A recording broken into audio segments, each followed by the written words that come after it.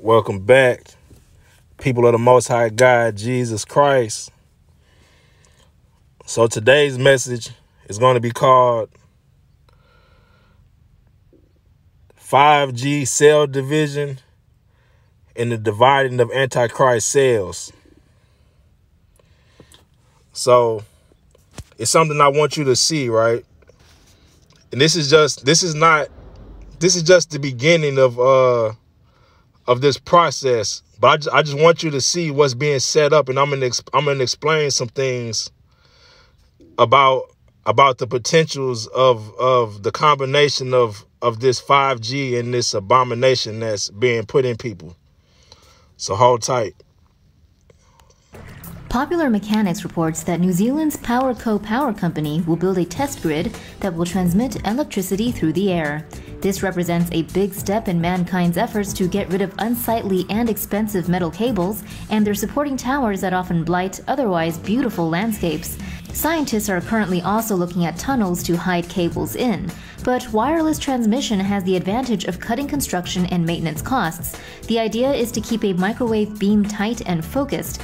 Firstly, small radios create microwaves that are aligned in parallel and will not spread as much as they propagate. Secondly, the grid uses engineered metamaterials with tiny patterns that effectively interact with... Okay, listen. Please don't click off this video, okay? Because I'm about to go into something else and give further explanation. But you need this video should only be like 5 minutes or something, so you really need to pay attention to what I'm saying. These microwaves. A transmitting antenna sends the beam through various relay panels to a rectenna that transforms the radiation back into electricity. Tiny lasers would be used to sense when objects like birds pass through the microwave beam, in which case the beam would shut off instantly until the object... Okay, now I'm about to make my point to you. Okay, now I have to show you something. What was I just said? It was right here. Okay. So, now you see that that's just the small scale of what one country is starting, right? Where they are going to be able to have electricity flowing through the air, right?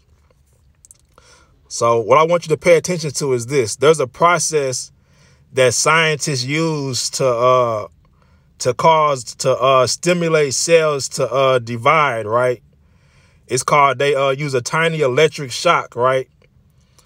It's say somatic cell nuclear transfer is the process by which the nucleus from one adult cell is transferred to an empty egg cell from another individual and triggered into division by a tiny electric shock, right? So this definition it's not the exact thing of what I'm trying to say, but I want you to see the potentials for this technology, right? Now imagine a person who just had the abomination and they have these COVID spikes on their cells. When this electricity in the air can go through their body, it can cause the cell with the protein spike on it to divide, right? And replicate itself, right? So now it can be a process. So now it can be a process in which the cells that the person when the person takes the jab and their cells become chimeric when they produce the spike protein out of their own cells. That's a chimeric cell. When this electricity hits these cells can divide and make more cells like they already are. If you understand what I'm saying, right? So I just wanted to come back just for a little bit. I'm just taking a small break, but the Lord, he pressed upon me to get this to you. So please, I hope that you stay to the end of this. Be blessed in Jesus' name.